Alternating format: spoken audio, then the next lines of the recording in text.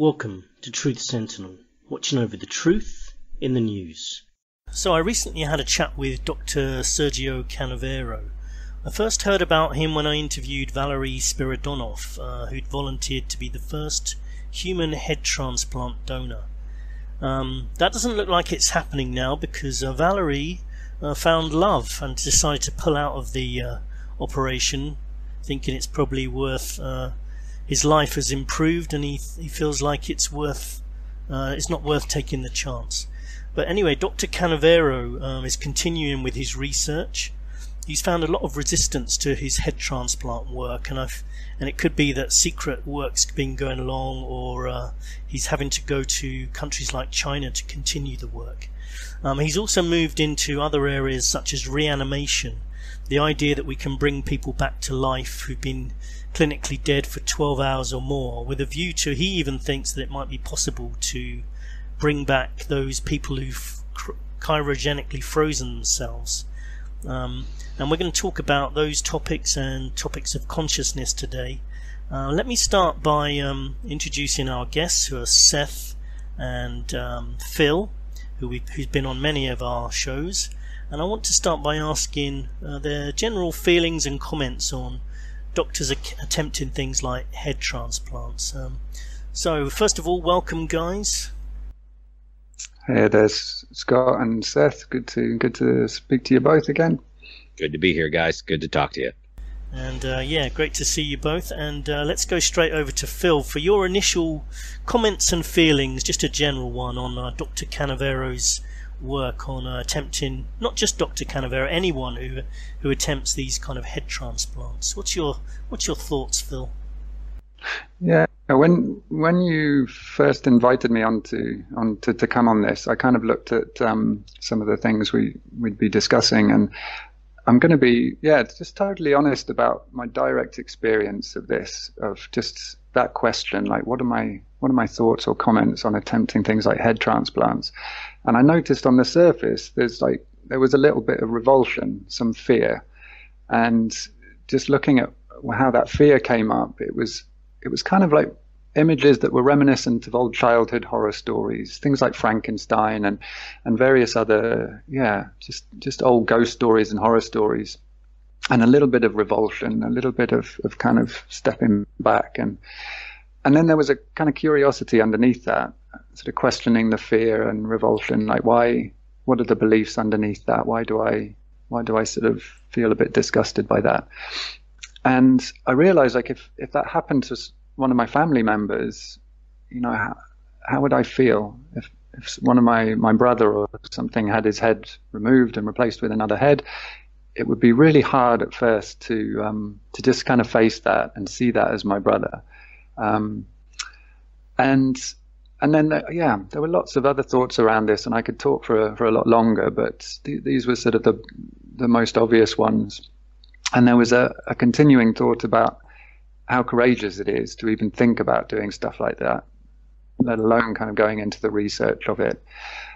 And then it brought me to a little bit more curiosity of where the self resides in the body. It's not just an external face, but what do we consider makes up a certain person, a certain character or self? And there are lots of different things involved in that. So it sort of brought up a lot of questions, I guess. Where is the life force in someone? And is each life force unique to them, or is it a shared aspect of existence? And yeah. Indeed, and we'll be covering some of those questions maybe a bit later on. Seth, how about you? Your initial thoughts before we move on to tackling some of these individual questions. Well, for me personally, as somebody that has spent a lot of time researching in the 1800s, all the way to like late 1800s, early 1900s of vivisection and all this sort of stuff, just as a history buff and a science buff and everything, I absolutely used to adore that kind of information in general, of understanding why people did a lot of this. Not that I actually identify with wanting any of this sort of stuff. It's just that I've always found it very interesting of what motivates people to do it. And personally, the second you told me that you wanted to have a talk on this this topic, it really brought up a lot of feelings in me of kind of disgust when it came to talking about the animal aspects. And we'll talk about this in a bit here, but the lack of consent coming from animals and everything that these experiments are being done on, and the very idea of vivisection, which in certain countries is outright banned, should be kind of a talking point of this. I understand this is going to focus a lot more on humans, and in most cases, people that have given consent, or in some cases not, because they're, cadavers. But we'll get into it. But I think it's going to make a very interesting discussion. Yeah, indeed. And when talking to Dr. Canavero, and when just looking into some of the work he's doing, there seems to be a lot of resistance from the medical profession itself, and not so much regarding the use of animals. It seems to be more against the idea that he could do this. I find it a bit strange. I've always found, or more recently, I seem to be finding that the scientific profession, they're not quite as free thinking as I used to think they might be. All of the people, a lot of the science medical profession are really against Dr. Canavero trying, but more on the basis that they don't think it's possible, rather than talking about any ethics. They're about that they don't think it's possible, which I find a bit strange. But we can talk about some of the ethics a bit later. But why do you think the medical profession seem to be so against people trying the seemingly impossible with medical science, Phil? I think it's been like that for hundreds of years. It takes sort of a kind of maverick. It takes someone who's not conforming to the rest of society to come up with something that seems really out there. That's really the case with all creativity. And the medical profession, I think, are generally taught to believe that once they've done all of their studies, they know everything that there is to know. So that there's a lot of arrogance that comes along with that, and it's fearful for them. It's fearful for anyone to be presented with new information, and it comes back to a kind of primordial fear. We fear death, and the ego is the thing that fears death. That's our sense of self, and the ego tends to identify with all of the bits of knowledge that it has, all of the bits of information. And so if a doctor or the medical profession in general, or scientists, think they already know everything, they've kind of stopped learning. They've stopped being a student of life. And it's scary for them, it's scary for their egos to be presented with some new concept, some new idea that's a little bit kind of out there. So new knowledge comes to light, and the ego has no familiarity with it, and it becomes defensive, and it starts going on the attack. It attacks whoever is doing something different to what they think should be done. So Yeah, and Seth, how about you? Never mind the ethics, and which might be something that people would show resistance to. What about the medical profession trying impossible things? Do you think? Why do you think there's such resistance against that? I honestly don't know that I can say it any better than Phil already did. Just in general, people are going to resist that which is new or seemingly different. Whether or not I think any of this stuff is possible, or any of these other people believe it's truly possible, I think it's more, as you've pointed out there, as did Phil, more based on fear, and the fear that it might be true, and then also the fear of the unknown, of the fact that potentially this is something that people could do. I mean, personally, I don't believe it can be, but the fact that there's somebody out there willing to try definitely scares the crap out of a whole lot of people that would rather have their own particular little worldview reinforced over and over and over and over again. Because, as Phil brought up, once people start to identify with knowledge with their ego and their identity of self, then they're going to be inclined to attack anything that comes from without. Yeah, and let's change the question slightly then to either of you, whoever wants to answer this one. Okay, let's move it on to should we be trying to do this? Do you think doctors should be pushing the boundaries, trying to do things that other doctors say are impossible, or everyone says impossible, like transplanting a human head? I'll offer that to whoever wants to answer it. Do you want to go ahead first? Okay. Thank you.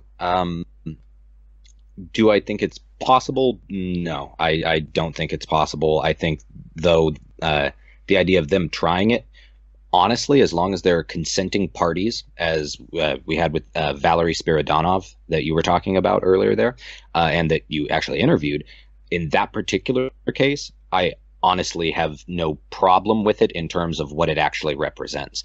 Most of my particular problems with it come along with the ethics of doing this to unconsenting parties of animals and such that have no possible way to ever give you their consent for any of this. That's where I draw the line, and I think that it starts becoming more horrific and much more along the lines of what people would identify as the Frankenstein type monstrosity sort of stuff. But to a lot of people, animals don't have feelings, they don't matter, because they're of a different order of creature. Personally, I'm not of this mind, but a lot of people are. And so I think it's something people are going to do regardless, whether or not they should or not. But it's still partly refreshing to see people pushing the boundaries of accepted science and medicine. I don't think it's black and white. And every time anyone says should we be trying to do something or shouldn't we, I get very wary of shoulds. It's like it's a little bit related to the previous question, where we become comfortable with what we're familiar with, and that kind of goes for a whole array of different aspects of life.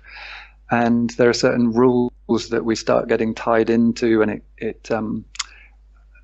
and some people are comfortable with that. Some people kind of like to try and look outside those rules and break them in some sort of way, try to prove that they're wrong. So the shoulds are kind of a bit out for me. Someone may not want to be brought back. So I think it needs to be proceeded with really carefully, this whole area. And as Seth has brought up, the whole idea of animals not being able to give consent, that's one thing.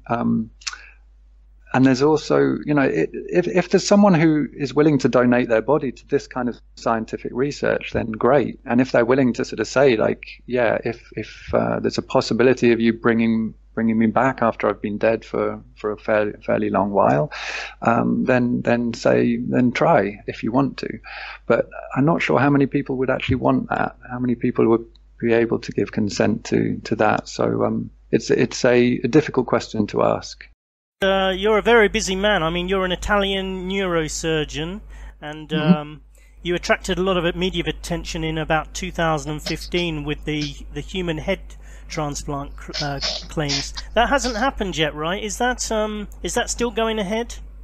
Well, first of all, it's 2013, not 15. 15 was the coverage of the scientist. But let me tell you what I can reveal is that actually it just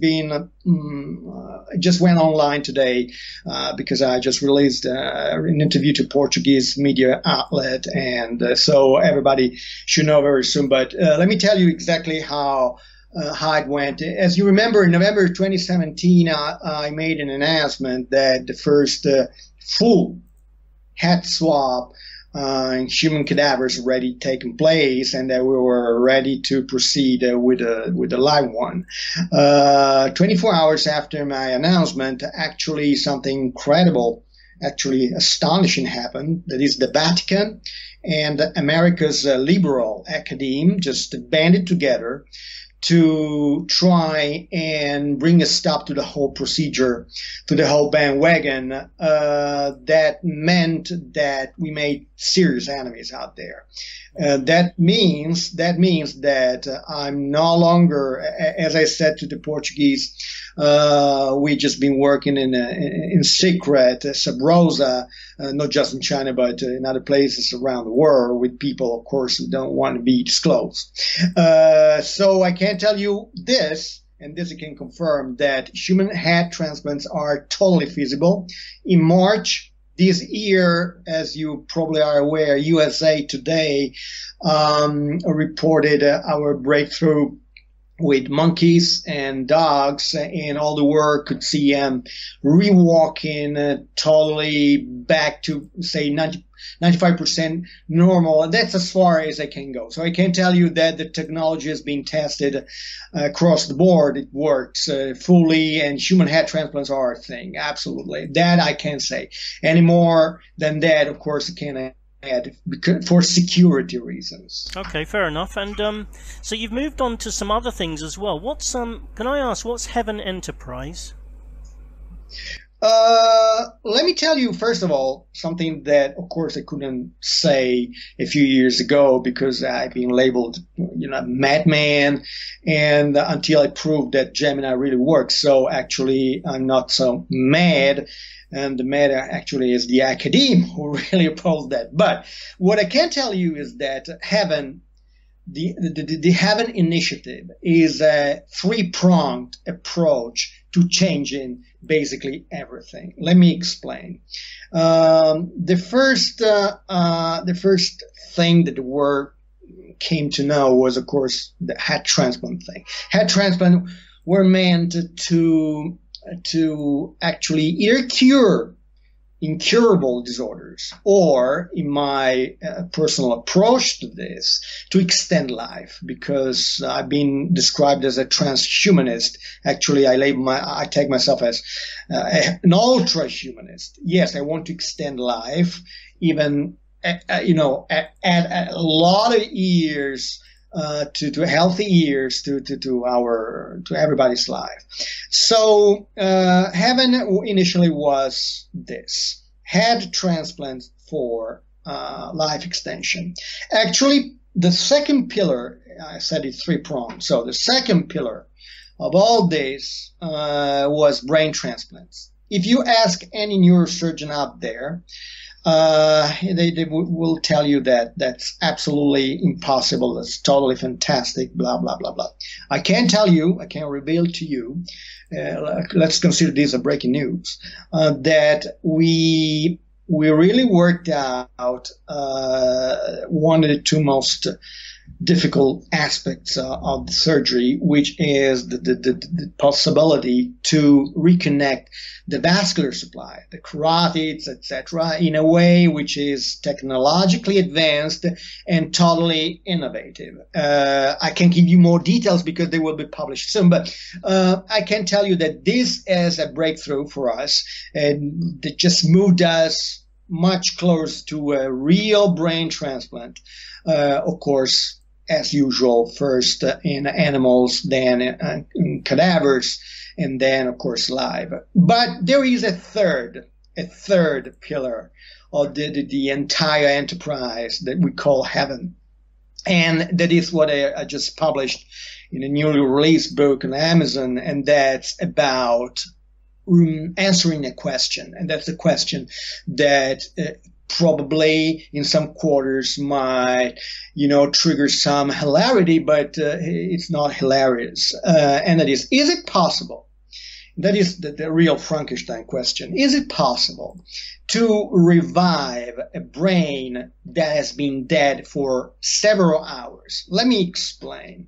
When I first thought of a head transplant, my first thought was to forestalling any possible ischemic complication. Let me just elaborate on that. When you just detach a head, of course, you have to do that under hypothermic protection. It means that you cool the head to about 10, 15 degrees Celsius. That is, you stop brain metabolism for good, for the entire time you need to do your stuff. Actually, you just have about 45 to 60 minutes to do that. Happily, we developed a technology that allows us to connect the vascular supply of the head to the donor's body.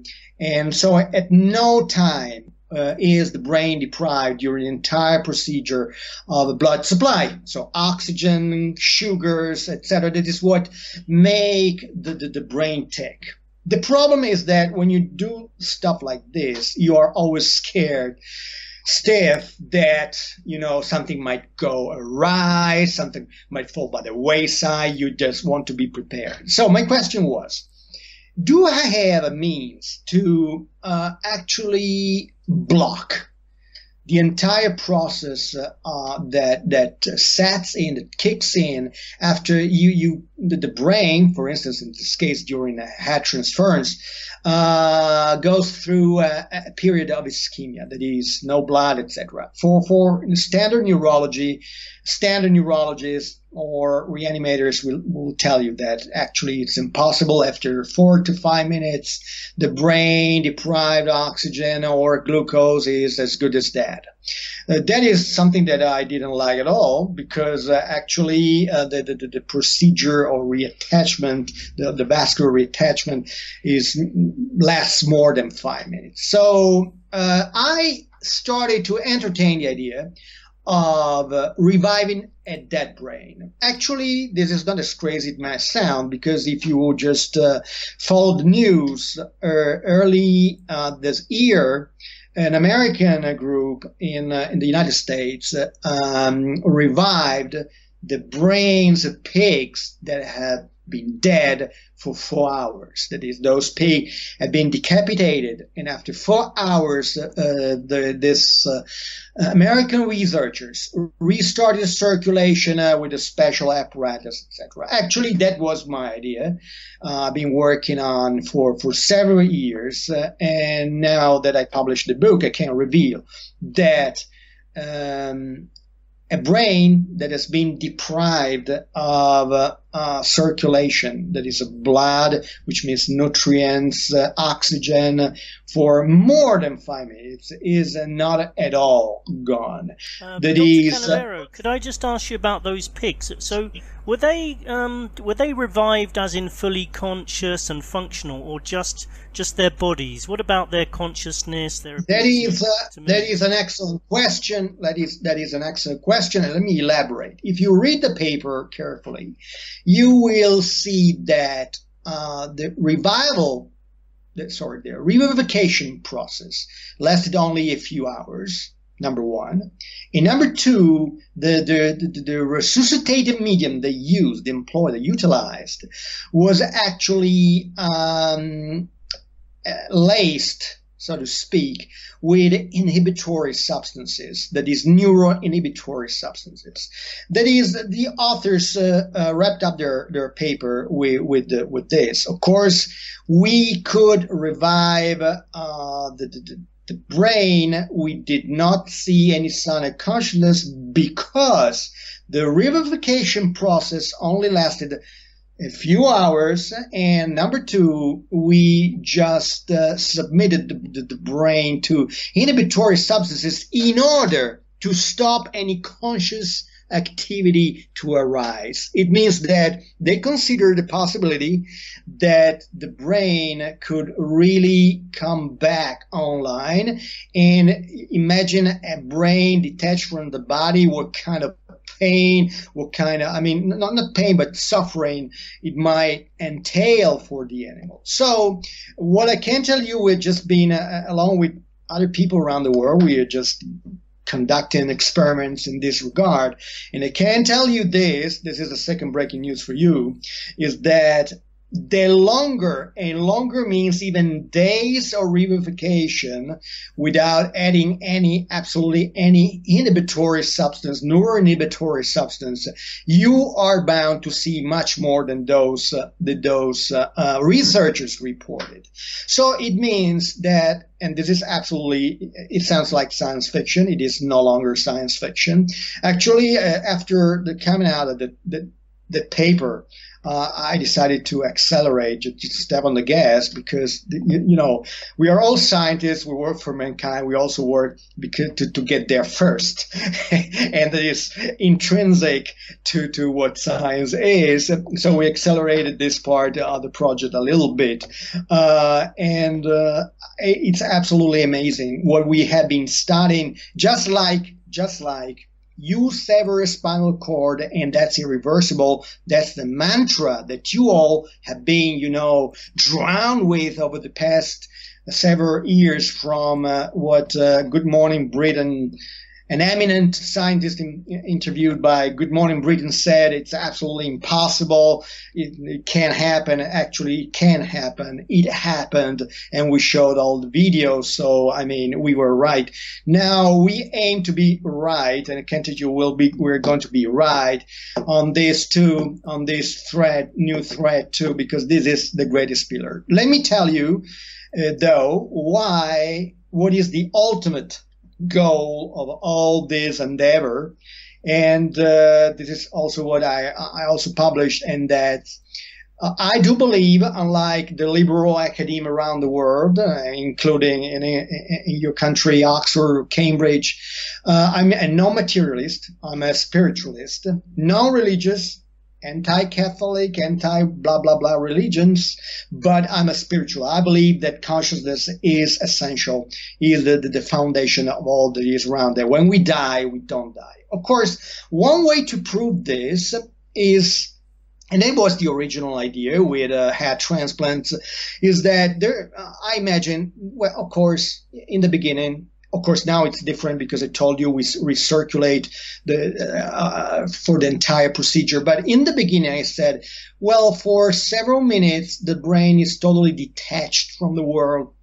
And most likely, I may be able to recreate a near-death experience. You're certainly familiar with near-death experiences. The materialists say that it's just an hallucination. I wrote and I brought evidence along with others that this is absolutely, malarkey. A near-death experience is for real. But you want to prove your point, and a head transplant really was the perfect stage, the perfect venue, so to speak, to prove this, because the head was detached totally. There was no brain activity whatsoever. So, if the patient comes back to life and says, I saw this, and this, it cannot be an hallucination. He has to be for real. But imagine what happens if we can revive someone who's been dead for several hours or bring back to life. Imagine what kind of experience, what he might or she might be telling us. Plus, and this is equally important, is that this extreme brain reanimation protocol that we are working on is also a possibility to revive cryogenically conserved heads and bodies. As you know, Alcor says that, well, the technology to bring back the subject is still centuries into the future, or at least decades into the future. And I say that no, I don't agree with this view. My idea is that we have already entered an age in which we can really bring those brains back to life. And that's what we are working on. Of course, I can't tell you more, but I can tell you this.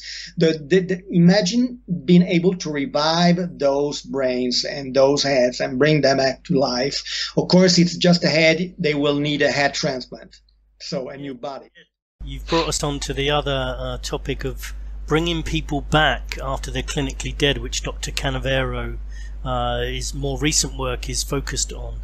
And yeah, you certainly couldn't get consent for someone if they're already dead, but you would assume they would want to be brought back. But do you think that's always the case? Do you think, well, I can only ask you two, if you were clinically dead and you'd been dead for, say, 24 hours, with modern technology, it might be possible to bring you back after 24 hours.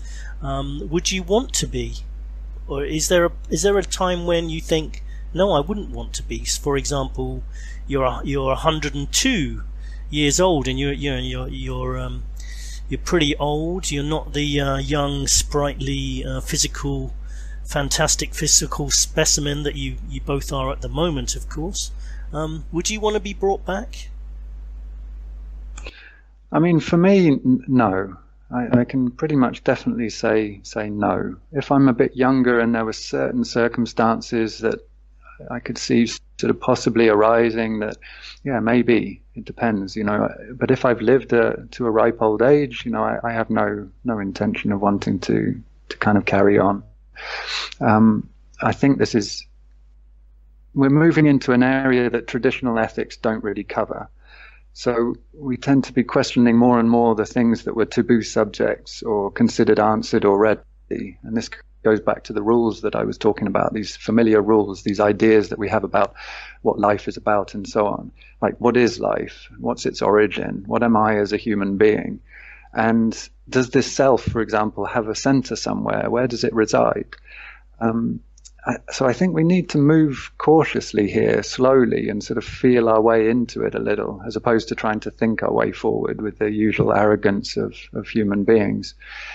So the sort of ethics of this are quite difficult to kind of point to, because it's a completely new sort of area. And yeah, for me, I don't have any desire to live forever. I really don't. I think death is a crucial part of life. It's the other side of the coin to life. Life is meaningless without death. Personally, you know, I'm 26, but to me, it's nothing to do with age or anything there. If I were to go tomorrow, I wouldn't want to be brought back, partly for the reason of I wouldn't want to put my family through the amount of anguish that they're going to have to go through for any of this to happen. And from what Dr. Canavero described, is absolutely horrifying, of cutting heads off and reattaching them to other bodies and whatnot. There's no part of that doesn't sound, to me personally, absolutely disturbing. Not to mention the fact of the astronomical cost and the fact that, I'm coming back to put the people I love in perpetual debt for the rest of their lives. Personally, that doesn't really sound like too good of an idea to me. And then finally, exactly as Phil said, a life without death is pretty meaningless. And when you're ready to go, it's time to go. Also, that I have no idea where the soul resides, whether or not it's even physically possible for my consciousness, Seth, the entity that I identify as Seth and whatnot, that's operating this meat suit that I'm currently in, I don't know that can just come back because somebody puts electrical impulses to the meat suit itself. Yeah, but then I kind of think that this kind of work that Dr. Canavero is doing will answer those questions. It will kind of tell us, is life in some ways, he alluded to the idea that some of his work would prove, I think he said it would prove religions to be wrong, but I found that I disagreed with that, really. It could prove it to be right, or does it really prove anything? I mean, if you brought someone back 24 hours later, you could say, well, obviously God allowed that to happen. And so, yeah, it's a confusing, it brings up lots of confusing questions, but maybe some of this work will answer some of those questions. But let's move on to cryogenically frozen people. You know, all those people that we all heard about maybe 10 years ago or even 20 years ago, who froze their heads, mostly rich people, and people are still doing it these days. Do you think they're ever going to be brought back? Dr. Canavero thinks that it might be possible. Will it be possible? Let's just have a quick comment on cryogenically frozen people. They obviously gave their consent and they wanted to be brought back. If Dr. Canavero is able to do head transplants, and in the future he's able to thaw out those heads, put them on bodies, I mean, that will answer some questions about what the soul is, maybe. If he's successful in bringing those people back, then it will certainly indicate that our soul or our consciousness is still going on somewhere. So it would, at least from that point of view, it would answer that question, would it not? Yeah, I mean, yeah, for me, I have an interest in that. it's and those people have kind of given consent. They sort of have this idea that maybe they can come back sort of in a future which would be better somehow than what's here at present on Earth. But yeah, what it brings up is I remember reading somewhere about certain tribes, and one of them was an Aboriginal tribe who said they don't experience their center of consciousness, their seat of consciousness, in the head, which is where most people, especially people I've come across in the West, in Western civilization, say that that's where it sort of resides, somewhere kind of a little bit behind the eyes or behind the forehead. That's where the center of their awareness of life seems to come from. And some of these tribes are sort of saying like, we don't have that. I experience it in the belly. That's where most of my experiences first come into my body. I feel everything in the belly. And that goes along with a lot of kind of Western phrases that we have, where we sort of get afraid about something or anxious about something. We might say, I've got butterflies in my stomach, or I have a gut feeling about something. And living from the head is something that I think most Western people in Western society have been conditioned to experience life in that way, especially through our education system. There are other people I've come across who experience life first and foremost from the heart. Their chest is kind of like the first thing they seem to meet life with, to meet life experiences with. So if these people have just cryogenically frozen their head only, and then want to come back in the future, and this head gets sort of put on another body, and they're rethawed and revived in some way, if that's possible, it might be a bit of a blow to them if they find out that actually their consciousness doesn't reside in the head. It resided in somebody else's body and some lower part of the body, or not in the body at all. So yeah, I have an interest in finding out, and that's where that's where I'm curious about this work. But it's, as I said before, it needs to be moved. It needs to be. We need to go slowly with it. It needs to be. It needs to have a certain cautiousness around all of this. Yeah, and how about you, Seth? Would that be interesting, bringing those cryogenically people back, do you think? Given my current understanding of how freezing body matter works in general, I don't believe it would actually be possible to bring back people that have been cryogenically frozen due to the very nature of what actual freezing does to water molecules. And especially considering that the brain is comprised almost entirely of wet, soft water molecule tissue, or high water density tissue, it definitely beggars the belief of what would happen when all that water expands and then you know what I mean? It's contracted, or rather expanded, and then starts to thaw. It's going to lead to probably major brain damage to the point that the brain would be completely irreparable. Granted, I don't know this for a fact, but given my current understanding of how freezing meat, and how freezing, more importantly than freezing meat, freezing things like brain matter and soft, delicate tissues and stuff like that would actually work, and that it really doesn't. It's when you thaw something out like that, it's not like it would be just, okay, just slap it on another body and it'd be fine. But to kind of go back of what we were talking about for a second there, of a 24-hour period of being able to reattach somebody's head. In theory, though, a lot of cultures have the idea that the soul remains with the body for multiple days. In fact, many of them contending of around 3 days or 72 hours or something like that. So, I mean, some people would say that potentially, of course, they could try and get people back within that period of time.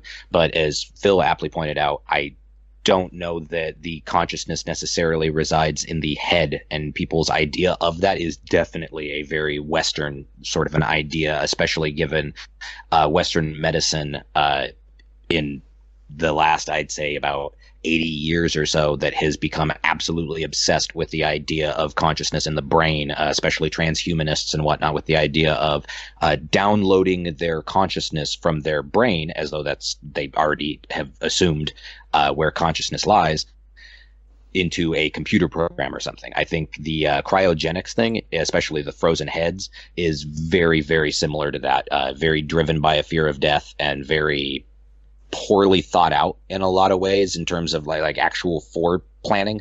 But people are very welcome to try it. In the particular case of consent, I don't think that cryogenically frozen people would have any qualms about you attempting to bring them back, considering it's the very reason that they were cryogenically frozen in the first place.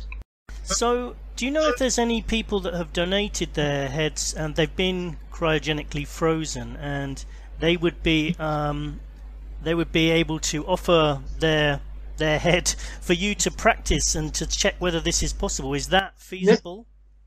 Well, first of all, this has to be ethical. I mean, we do that sub rosa. It doesn't mean that we do Nazi-like experiments. So, first of all, we are experimenting absolutely on animals first step, absolutely. And so I would not accept any such offer coming from whoever around the world, because our aim is to bring, not to experiment, but when we go on that head, to bring that head back to life, and only when a body becomes available. So imagine you have a cryogenically preserved head. So you want to revive that head, but not like in movies. So you just see that head, detached from the body, just chit-chatting with you about, what the weather will be like tomorrow. No, it has to be if you decide to do that, because all animal experiments just panned out, then what you want is just to find a suitable body for transplantation, for the grafting, and then starting the process of revivification. Of course, this is like going to the moon, and just the technology that they developed to go to the moon actually found a place in common life. So I can tell you that this EBR protocol I talk about in my book actually could be used, for instance, to treat those patients that are labeled as vegetative. Actually, much of this science, much of this technology came to life in my mind when, for the first time, 12 years ago, I was the first in the world to stimulate the cortex of two young subjects in the permanent vegetative state. And actually, those patients improved to a minimally conscious state, which was not enough for me, but it was a huge step forward. So I reasoned, if I can do that with electricity, might it be possible to restore a damaged brain in a way that is considered absolutely impossible by contemporary medicine? And so that is where we are right now. So you understand, you see that there are several threats to heaven, and it has the power to change the perception we have of this world, of our life, of death, because in the end, death is the number one problem for everyone. It's a big problem, that's for sure. I just wanted to ask you a bit about consciousness, basically. If we knew where exactly consciousness was housed, would it be possible to move consciousness from a diseased brain into a healthy one?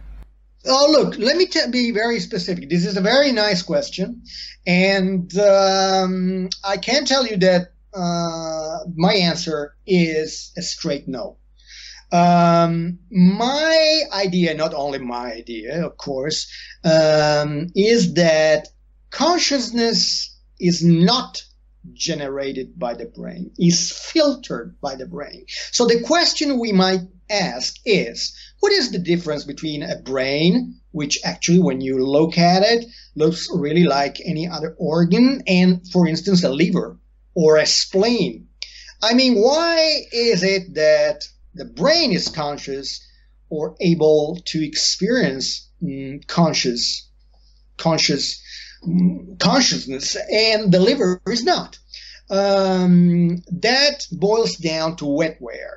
The brain must have something we can speculate on that, but must have something that makes it suitable to filter consciousness. We live inside consciousness. Of course, you might ask me, I mean, tongue in cheek, well, ain't you talking about God?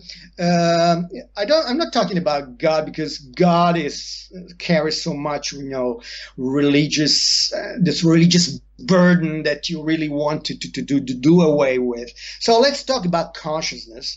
We live inside, we are simulated inside this consciousness. Of course, you certainly heard about people talking about alien civilizations simulating all of us. But I say, just stick to this consciousness with the big C, simulating like a dream in a dream, sort of, simulating our lives for some purpose inside of it. And the brain is what we experience as the filter for this consciousness, consciousness to come alive, to be realized. So I can tell you that I don't think that what I call the materialist transhumanists will ever be able to simulate consciousness inside of whatever kind of cybernetic brain or whatever, or even download, which is all the rage. It's been there for more than 20 years. Kurzweil and the guys like him. Let's just download our memories onto a brain, so we can just move perhaps an artificial brain. I think it's just BS. But it's my opinion. I respect everybody's opinion, like others. I wanted to ask your opinion about. I've heard this idea before, that consciousness and ideas and thoughts might not be even generated in our own brains, but where could consciousness be then? Could it even be off this planet, do you think? Oh, well, the consciousness I have in mind actually embraces, encompasses everything and beyond. Okay, let's be specific. I don't know if you are familiar with a book written by a neurosurgeon, Proof of a Heaven. This was a book published in 2012. The name of this guy is Eben Alexander, and he was a materialist neurosurgeon. And he had this near-death experience. And in this book, he says that he saw multiple dimensions, multiple alien civilizations, etc., etc. So let's start from this. Let's say that it's not outside the planet. Consciousness encompasses not only the universe we are aware of, and we are certainly aware of only a sliver of it, but let's call it a multiverse or a multidimensional reality. It's much more, but much, much, much more than we ever thought. So consciousness encompasses this all. And there are ways in which this consciousness has to be represented in what we call reality, but actually it's just, one of many possible realities. And actually, if you look at quantum mechanics, it doesn't sound as crazy, because if you look at one interpretation of quantum mechanics, actually there are billions of you, billions and billions of copies of you just acting slightly different from what you're doing right now or what I'm doing right now. So if you just look at quantum, that's why materialists don't like quantum mechanics, because it has implications that they're really unpalatable to them. So just to answer your question, it's not outside the planet, but it is everything, including the planets, etc. And I'm happy to say that one of the staunchest materialists out there, Christoph Koch, the Allen Brain Institute in Washington, the state, in Seattle, just wrote that he came to believe that actually all animals must be conscious, and perhaps even not only animals, that consciousness is really everywhere. Then there are nuances to that, so that perhaps you can feel things that I cannot. But in the end, it all boils down to consciousness be the foundation of life. And you start out from consciousness in order to build a science that allows you to penetrate it and to see what lies beyond. So it's time for the materialists that really sort of besiege the academe, the Western academe, to stop raising their concerns, ill-based concerns that we are not talking science. We are talking science. The problem is that, as I wrote in my book, Immortal, there is a war that has been raging for 4 centuries between these early materialists and then, of course, the atheists of the 19th century, Feuerbach and Marx, etc., and on one side, and on the other side, of course, the church. So since this is really an infamous war, in order to deny that actually probably religions got something right from this point of view, that is that probably we don't die, actually I'm much closer to Eastern mysticism, because I think they really scored big in some versions of it. I mean, this is a huge reality, and then blah blah. It's of course it's a form of Buddhism, but of course I'm not religious. But I can tell you that some religions really got it right, at least in some respects. So this is for me good news. Both of you have mentioned consciousness and where it might be, and we did discuss that a little bit, me and Dr. Canavero. And neurologists are saying that consciousness and decisions don't seem to be originating from inside the human brain. And I did a past episode on free will where we talked about that before. I think neurologists have used MRI scanners to analyze people's brains and give them questions, and it seems to them that people's decisions and thoughts don't seem to be originating in the human brain. They seem to just pop in there, which kind of suggests that consciousness may not be in the human brain, and there's also a possibility it's not even in the human body at all. Dr. Canavero believes that all the brain does is filter consciousness. So could it be that the consciousness is outside the human body? It could even be up in the sky, in the heavens. What do you think about that? I'll go to Phil for that question. Yeah, it's a fascinating question, and I have a quote from Jung here, Carl Jung, who says that consciousness does not create itself. It wells up from unknown depths. In childhood, it awakens gradually, and all through life, it wakes each morning out of the depths of sleep from an unconscious condition. It is like a child that is born daily out of the primordial womb of the unconscious. It's not only influenced by the unconscious, but continually emerges out of it in the form of numberless spontaneous ideas and sudden flashes of thought.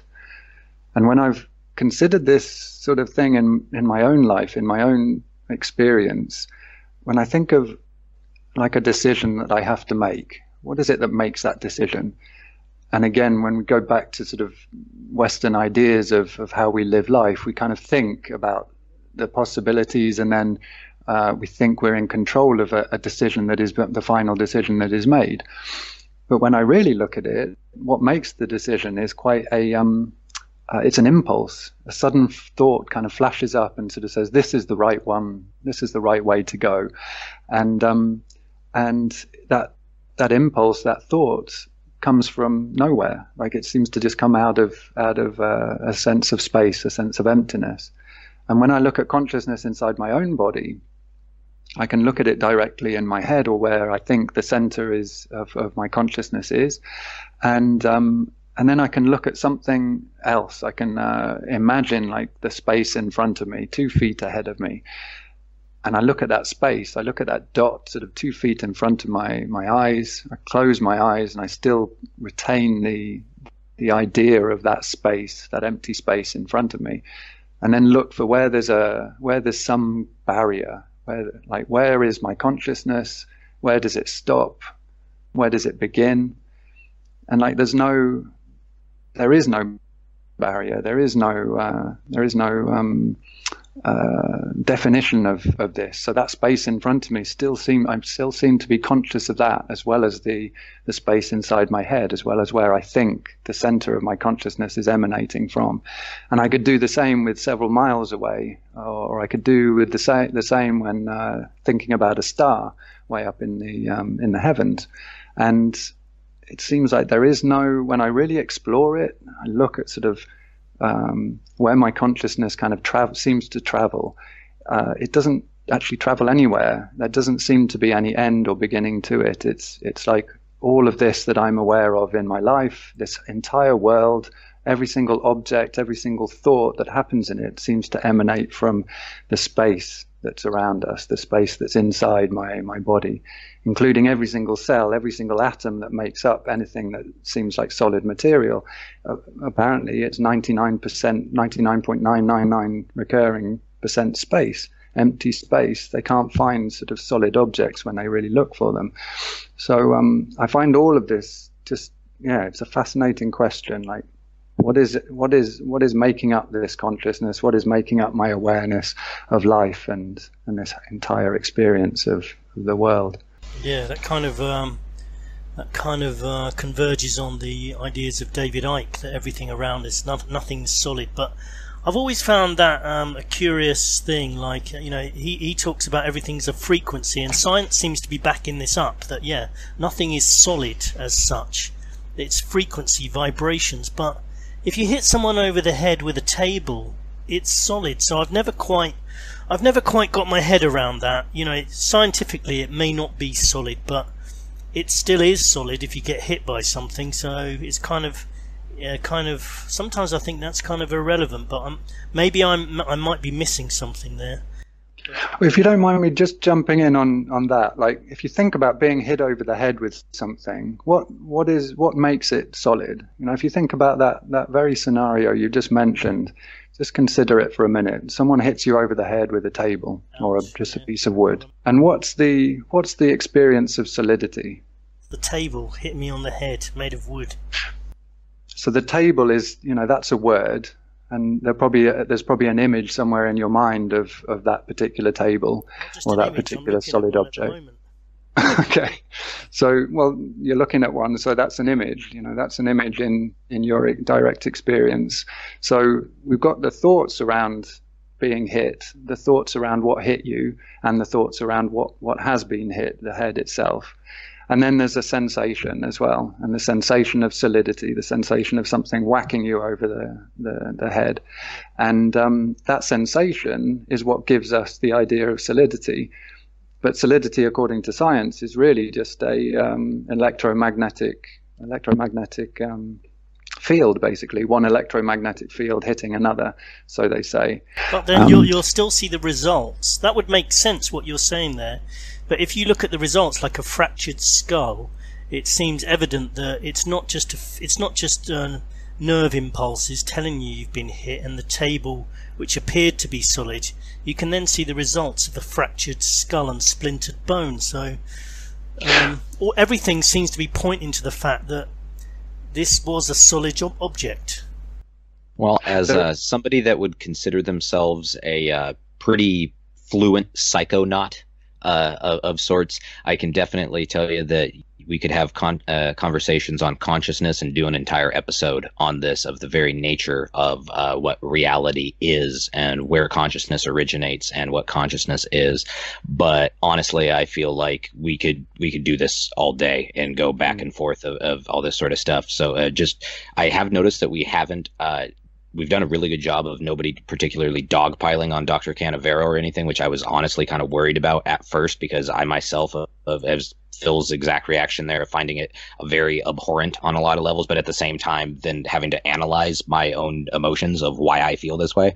I think that it's going to be very creative to try and focus a little bit more on those particular aspects of it.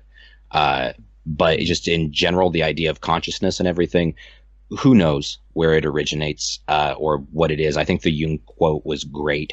It illustrates the fact that for people in general, we can have all these different discussions on all these different so-called facts, hard evidence that everybody can talk about, and all these things, phenomena that we can repeatedly observe and then analyze and overanalyze and overanalyze. But when it comes to something so simple, quote unquote, as who are we?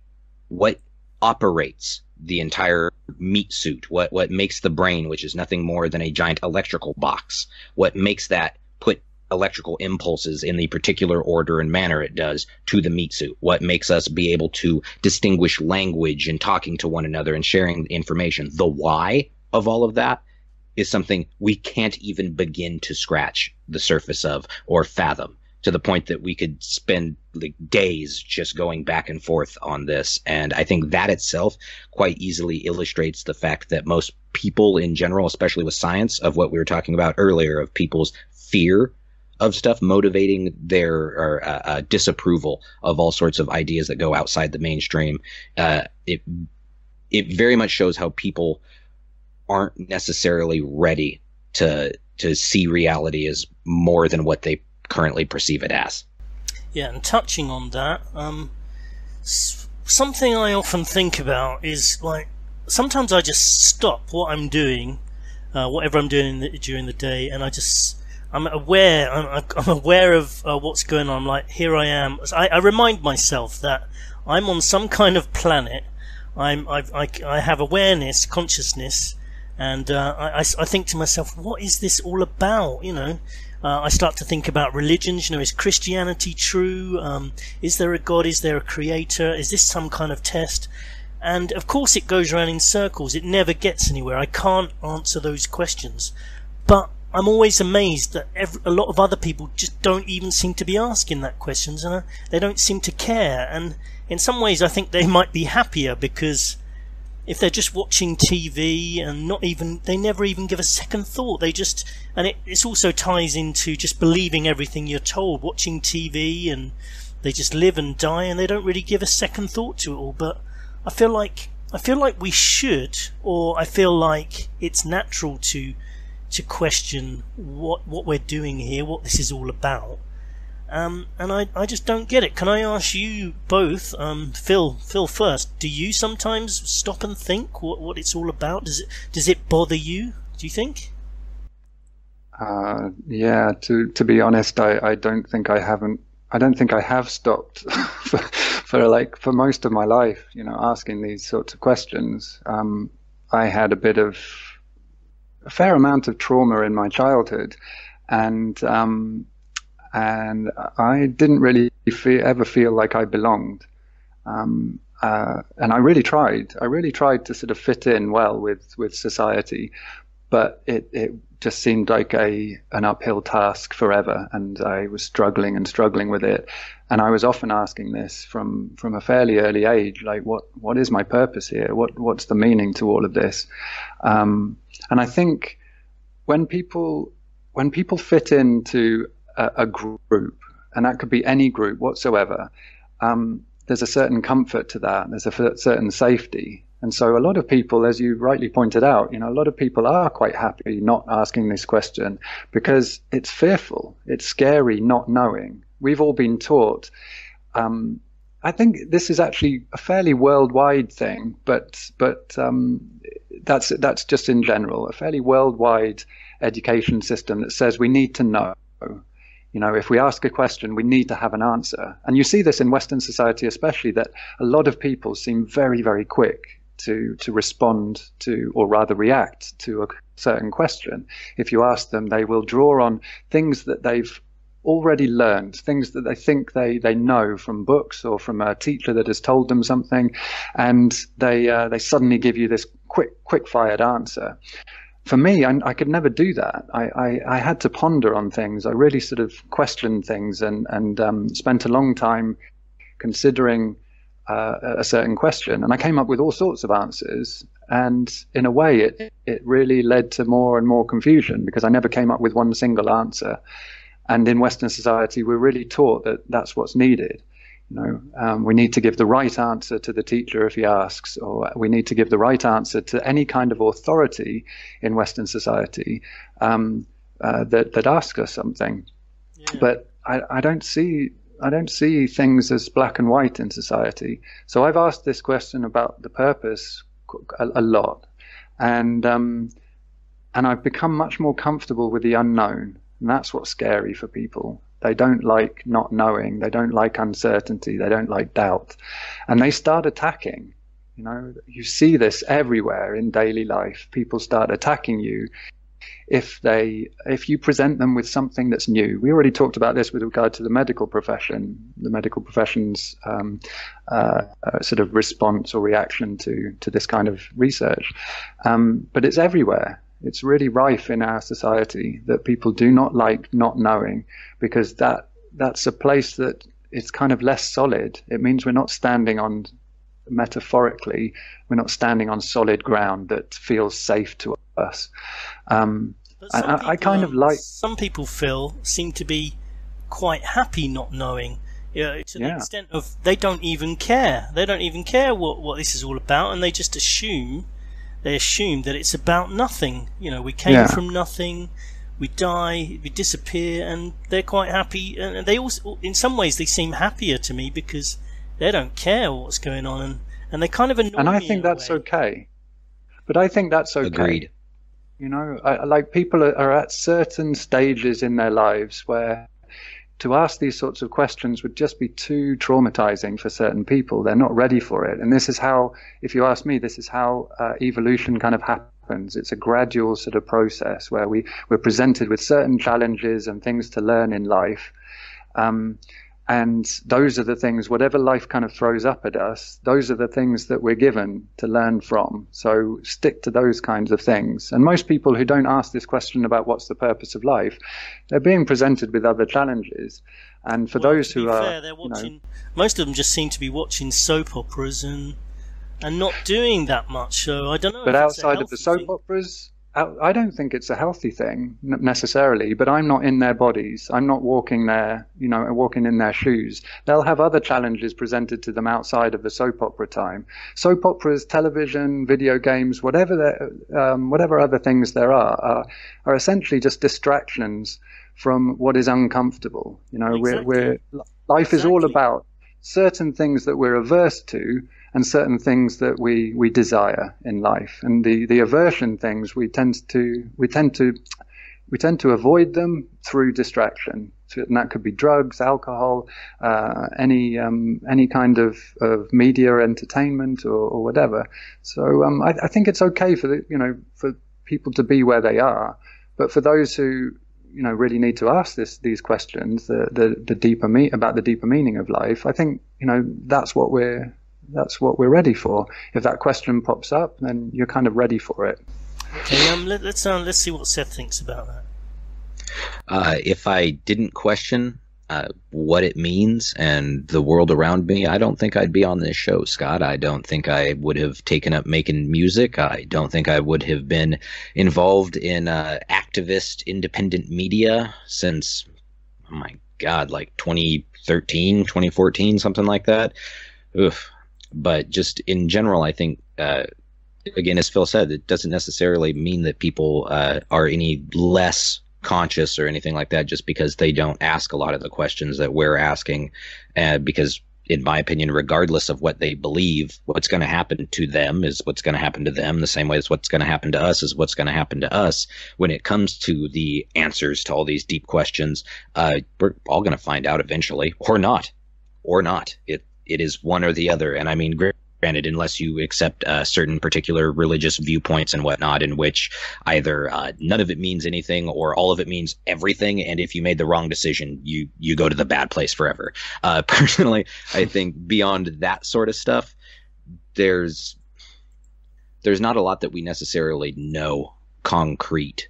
But again, people are afraid of that. I think one of the most important things that brings people answers to a lot of these questions, or even brings their minds to a lot of these questions, is oddly enough, what Phil was talking about earlier, of feelings at times of alienation, especially in youth, can get you to become introspective on a lot of stuff, whereas people will call that being antisocial and all this sort of nonsense. In reality, everyone is taking the time that they have, and your brain and your consciousness are analyzing all of this stuff the entire time that you're in waking self, literally interacting with people or not. You're doing something. So in cases of people that aren't learning deeper people skills or deeper empathy for other people or anything, are learning more about themselves and about how they feel and about how they perceive the world around them and everything. And I think everyone is where they need to be to a degree. I mean, people can change, people can better themselves, but I also don't necessarily like the idea of throwing my particular perception of what is better than, or what they would be better spending their time doing than somebody else. Because I mean, I know a lot of people that think that our time, all three of us, our time would be better spent doing anything else in the world than having this discussion here.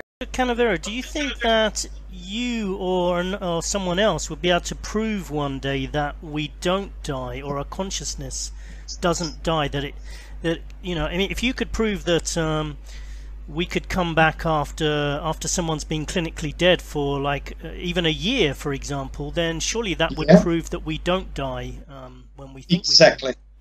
Exactly, and that's my sworn intention, to prove exactly that. Absolutely. And why do you think there's so much resistance to your work amongst the medical profession? I presume that's true to say, right? They don't seem to be too enthusiastic about some of your work. Well, I would call, wait a second, I would call that a British understatement. Well, but let me read you what I put on the front, not front, but the second page of my book. It's one of your, connational. That's Francis Bacon. By far, the greatest obstacle to the progress of science is that men think things impossible. Number one. Because we are weak, big changes always bring about anxieties, always bring about new views that many are not ready to accept, and many are not up to tackling. First, because our brains, unfortunately, are not all that developed. But number two is that, let me be very clear, perhaps not so smug, don't call me arrogant, but I would say that the academy is replete with a bunch of,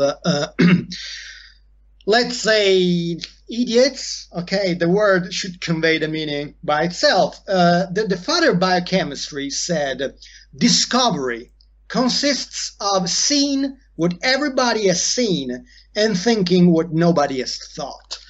That means simply that you get resistance for several reasons. One of the reasons has to do with, of course, the power. Let me be very specific. If we prove once and for all that when you die, you don't die, religions are out of the equation. Religions dead. It means, just imagine by yourself, on your own, what it might entail, killing religions, because religions are based on our fear of death. If you just remove that fear, because science proved that that the consciousness is immortal, imagine the consequences and repercussions worldwide. Religions are off the grid. All these people that are there for power are gone. Millions of people that believed in this and that came to believe an entirely different thing. Well, actually not entirely different, because it's still, when you die, you don't die, but on different grounds, totally different grounds. And imagine then from another point of view, for instance, very soon we will announce the Gemini protocol is being deployed in paraplegic patients. That will mark the end of paralysis, spinal paralysis. This news will come very soon. Imagine why all this opposition. Simple. It's the money. I'm not adding stupid because I'm not referring to you, of course, but imagine all those academicians or researchers around the world just to draw, they are living from getting funds from, patients associations that are there just to bankroll whatever rat study they come out of. Then they could go to the next journalist and say, hey, we just made this, mouse walk just 2 steps and it's big progress. They are going to be out of a job, because when you just cure a spinal cord injury, the kind of paralysis, you have thousands of people just been working there for decades that are out of a job. But imagine also the economic impact, because wheelchairs will be gone, etc., etc., etc. So there are several reasons why this opposition might arise, and it has to do with power, it has to do with money, and in the end, human stupidity. So this is, of course, my opinion. I don't pretend. Talking about money, would it not be a bit unfair? Like if this does work and people can get cryogenically frozen, the only people who could afford that would probably be the rich. Wouldn't that be unfair that they're going to get to live forever, and the normal man on the street might not ever be able to afford that? So you'll have a 2-tier society of the immortals versus the mortals. Absolutely. So I was in Glasgow in November 2016, and at the end of my presentation, a guy just raised the hand and said, what about pensions? So before moving on to a split society between immortals and mortals, we also to look at the possibility of just having this technology being employed across the board for more than billionaires. Because let's say that the state will pay for that. But if the state pays for that, for that kind of surgery to prolong life, it's going to break the bank. Because, you're going you will retire and you will draw your funds for decades. It will break the bank, state banks. But, of course, what you said is absolutely true. And someone just, brought that to my attention, and I just replied, look, I am a technician. I am a researcher. I am a scientist. I am not an ethicist. I'm not a politician. I'm not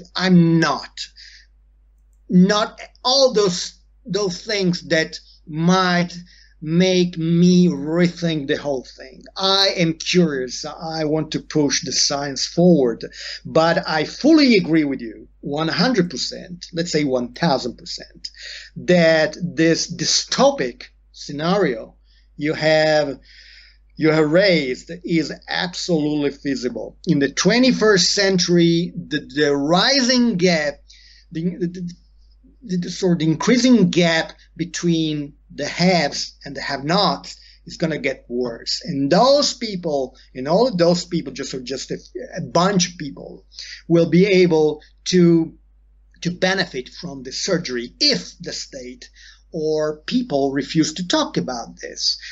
So that's one reason I'm talking to you, because this is a great question, and people had to think hard about what to do with this technology. In the end, you can also tell me, look, okay, you prove your point. It is feasible, right, but we don't want it. We don't want it. But actually, if we look back, at the first atomic bomb, you didn't want an atomic bomb. You really didn't want an atomic bomb. You wanted nuclear energy, perhaps, but you didn't want an atomic bomb. But mankind moved forward because we are stupid. And I'm pretty sure, totally sure, that in the end, the scenario, the dystopia you have just mentioned is going to happen. Anyway, you cut it. Anyway, you slice it. It's going to happen. So be warned, be prepared. That's up to society to do something about that. I agree with you. And maybe my final question would be about immortality. And maybe you covered this in your book. I don't know, but immortality would probably come with some psychological issues as well. Those people living longer would have to have a lot of their friends dying, that's been covered a lot in a lot of vampire TV series. But Mhm. do you think this could throw up some psychological issues if people were to live much longer lives? No, look, what you just raised, I don't see as a problem. Let me explain. When you are on the brink of death, you are staring down into the abyss. Well, losing your friends or those you love, perhaps, but there is an irrepressible instinct that we all carry inside that is to live. So in the end, I think that's not the problem. The problem is another, in my view, of course, these are just opinions, is that boredom. Let's say that now you are allowed to live another, say, 100 years. What about doing the same kind of stuff you have been doing? Of course, you might say, I've been an artist for one life, I'll be a scientist another life, etc., etc. But in the end, are we sure that living so long is going to be a good thing for those who just inherit this possibility? Because, doing the same stuff, it might get boring, because whatever activity you are into, at some point you just say, well, my gosh, I want to change, I want to do this and that. I mean, there's going to be a psychological burden along the way that I cannot really fathom at this point, but there will be consequence. I mean, too much a good thing can turn into too much of a bad thing. So in the end, we can extend life, but perhaps not all will be up to it and be able to live it in full. So I see there are several problems to this. Now I'm a technician, so I'm free to say, let's talk about, fixing the car and then getting rolling again. But what you do with the car or what's going to happen, well, that's up to you. Okay, great. Well, hey, it's been great chatting to you, Professor Canavero, and I wanted to ask, where should people go if they want to find out more about your work, like read some of your books, or do you have a website or anything? Well, I used to have a website, but given the opposition, we just sort of switched off. But you can just go on Amazon, you will find all the books. And of course, for those who are into these researchers, that's Medline, PubMed, where we publish our research, where they can find our research. That's the largest repository of scientific articles in the world from the National Library of Medicine. But both Amazon and Medline will do the trick. Absolutely. Well, I hope maybe we can check back in with you again sometime in the future. In fact, when I'm 80 years old, I'll definitely be giving you a call to see if you've progressed. I'm sure you will. Okay. Yeah. Thank you very much, Dr. Canavero. Thank you. Bye-bye. Thank you. Okay, bye-bye. I think over time you can work certain things out. In fact, since I started Truth Sentinel some years back, we've had so many discussions. I've interviewed a lot of people. I'm splicing a lot of those together to make this documentary, which will take some time. I put part 1. By the way, good job on that, Scott. I saw the first part of that. That looked absolutely awesome. Oh, great, thanks. Yeah, there's going to be quite a few parts. It's basically going to be all the guests, maybe some of our chats as well, thrown into a big, long documentary size video. But I do feel like there has been a learning process. I do feel like by talking about things and discussing, you can work little intricacies out. You might not get the answer to everything, but sometimes I wonder whether you do find out some of the answers when you die. I hope you do. If consciousness lives on, I hope we do get the answers to some things. But probably I think now is probably a good time to have our final thoughts and comments on this topic, pulling it back to the work of Dr. Canavero. So feel free to talk about any ethics of it. I think Seth was going to talk about the fear of death and how that comes into this as well. So I'll go to Phil first, just to wrap up. But if we bring it back to the work of Dr. Canavero, what are your final thoughts and feelings, Phil? So around the ethics of it, I lean more towards what Seth was saying earlier about using animals for this. When in your interview with Canavero, he mentioned about removing the head of a pig and replacing it on another body, there was a lot of revulsion there and a lot of empathy, I guess. I don't really like animals being used in that way. There's also an ethic about the wealth inequality, which you'd mentioned to me before this show. Only people who are rich are going to be able to do this for the foreseeable future, if it works out that this is a successful procedure. In my opinion, the rich are welcome to immortality if that's what they want. I think a serious question has to be asked around all of this, which is what we've sort of been alluding to through a lot of these questions, like what's the purpose of life?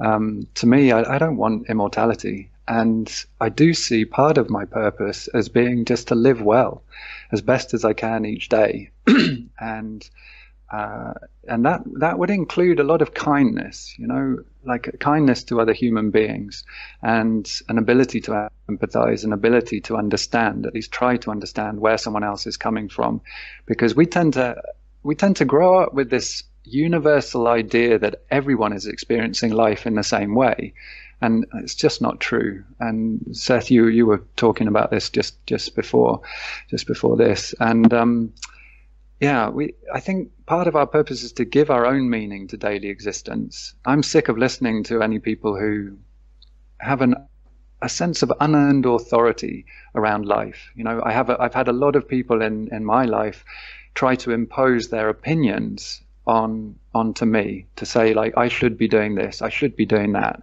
you shouldn't feel this, you shouldn't feel that.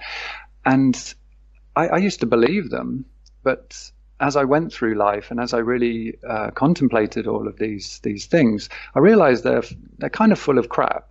When people impose their opinions on someone else and say this is how you should be living life, or this is how you should be viewing life, they don't even realize that it's just an opinion, it's just an ideology. And this is my life. This is my life to do with what I want to do with it. And I think that's a part of living life well, is realizing that we're our own authorities in life. I have my own unique experiences, my own way of doing particular things, even simple tasks that someone else might say, this is a better way of doing it. But for me, this is the best way of doing it. And to sort of continue finding out that that's how this body works, that's how this mind works. That gives a diversity, an amazing diversity to how people live their lives. And I like diversity, and I like to give my own meaning to my daily existence and to allow that meaning to be fluid. So you mentioned this earlier, Scott. You have this idea that we can work things out. To a certain degree, I agree, but we keep working things out. I never seem to get to a particular conclusion that is then solid and set in stone.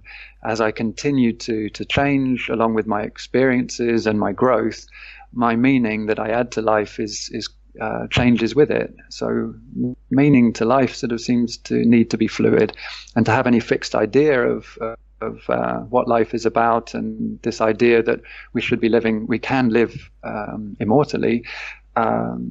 I think that sort of shuts ourselves off from the continuing learning experience. I think we're always sort of, as Seth pointed out earlier, that we're always learning every single day, and a lot of that learning is unconscious, and that sort of adds to our experience of each day as it goes along. Yeah, well done, well done, Phil. That covered a lot of aspects there. How about you, Seth? I know you were going to say something about some of this may stem from the fear of death, and definitely the fear of getting older as well. I'm aware of that. As I'm thinking, 20 years from now, is that something I'm really looking forward to? So yeah, feel free to wrap up, Seth, and cover any ethics and things like that. Alrighty. Well, first, before I forget, you said at the very beginning that the reason that Valerie decided not to go through with the human head transplant and everything is because he found love. I think that's absolutely beautiful. And honestly, I was under the impression that he had passed away, and that was the reason that they hadn't gone through with it or anything like that. But that is great. Yeah, that's good news. Exactly. And I think in general, Dr. Canavero, with the exception of what we were talking about with the animals and whatnot, which, again, I saw another thing because I was doing some research on him and whatnot because I wanted to be prepared for this. He has stuff of talking about cutting off a rat's head and putting it on the body of another rat, but like not in place of its head, but just in addition to it, and just stuff that is in such absolutely bad taste that there's a reason even certain regimes that were engaged in some pretty nasty stuff in the late 1800s and early 1900s banned things like vivisection because it's animals. You're doing it to a party that can never consent, and that alone is absolutely abominable. Granted, when it comes to, as we discussed, when it comes to people that are willing, then honestly, sky's the limit, man. Sky's the limit. As long as people are willing to do this, I fully believe in adult consent, especially to things that are furthering the human understanding of reality. Obviously, as somebody that's seen the Human Bodies exhibit, I happen to know that not all experiments and things that further human understanding of the body and of life around us necessarily come with the consent of the people being used for these projects. And so I very much so want to stress that that's the most important part of any of this. Personally, I don't think that Dr. Canavero is going to have any luck with his pursuits, but also as not trying to be super rude here, but he seems like the sort of guy that he'll be able to hustle whatever he needs, regardless of whether or not he succeeds. But in the rest of it and everything, as far as consciousness, fear of death, I think we've, for the most part, touched on all of that. I think fear of death in general, everybody just on a surface level can understand, motivates nearly, I'd say, somewhere like 80% of the decisions that human beings make on a regular basis are literally, even unconsciously or subconsciously, influencing their decision-making process on a regular basis. People are afraid of the unknown, and death is the ultimate unknown, because regardless of what one believes and with one's religious systems and all this sort of stuff, or lack thereof, you still don't know. And that lack of actual knowing is what builds fear in a lot of people. I think one of the most important things people can do, especially people considering human head transplants or any sort of really this sort of stuff, because in general, I think that fear is always going to be negative in terms of what it creates, because what motivation goes into something means a lot to what's going to come out of something. And being afraid and pushing all this technology super fast as quickly as they possibly can to try and cheat death just seems childish. It seems absolutely childish. And again, when we talk about the wealth aspect of all of this and the fact that if somehow this were to be a thing, it's the uber rich that would that would have this. I also think that itself is sort of just sort of plays into the whole classism thing and everything like that, because honestly, they're not going to. It's the idea that people, especially poor people, love to fantasize that rich people will have some sort of mega uber good life, that they're living it up and yucking it up while all the rest of us are laboring out here, when in reality all of these people have their own challenges as well. And yeah, granted, a lot of them aren't exactly savory people, but they have their own problems to deal with. And if their problem, I guess, is uber fear of death that is going to motivate them to the point of chopping their head off and sewing it onto another body in an attempt to cheat death, then more power to them. As long as consent is had there, I don't really think any of it should be illegal or honestly as panned as it is in the media. I think most of people's problems with Dr. Canavero's work specifically stem from both the fact that some of these cadavers aren't necessarily like, because yeah, they volunteered for their bodies being used for medical experiments or anything like that, but didn't necessarily know that they were going to be used for something like trying to reanimate somebody, which is really weird. And then also specifically the animal aspect, because that lack of consent and all that sort of stuff shows a pattern that has been really disparaged through our modern history. Because even with people's ever-shifting moral compass, there have been people that in all time periods have had a serious problem with vivisection due to the very idea that just because you can does not mean you should. And I think that's about all I got to say on it. Yeah, well, that's plenty.